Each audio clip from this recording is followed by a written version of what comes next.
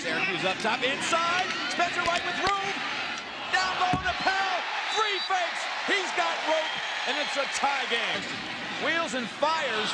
Kaufman got his shot off, and it's backed up by Mike Powell. Going after Damian Davis this time. In front, finishing shot by Right. Inside this time, they connect. Watch Powell behind the cage. He's got all day to find his teammates. I mean, this is like letting Allen Iverson set up top without any pressure. Far side to Lindsay, and they work the wide circle. And that opening face-off, he's got to drive Coach Tierney crazy. Talked about wanting to control the ball. They lose the first face-off, surrender a quick goal. And it was all Mikey Powell. The communication breakdown. Powell with his second goal right there. Davis and Lieberman do not cover the pick. Owen Daly playing defense on him. Lindsay far side. Right to Soliday rather.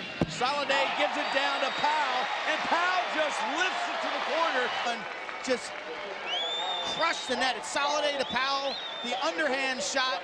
He thanks Soliday for the perfect pass. There he is. Watch him step in, shuffle step, whoosh. Ball's in the back of the net. No way a goalie's gonna leg it out. Spencer Wright said he'll have none of that. The collision brought on the loose ball. Syracuse second chance. Springer working behind. Big shot up top. How about Mikey Powell? He gives it the gorilla march, the muscle move. Tough shot for a tiny player. All 5'10" of them, 165, rockets it. Springer finds him up top, sets his feet, straight overhand to the corner. Gould was cheating to the left.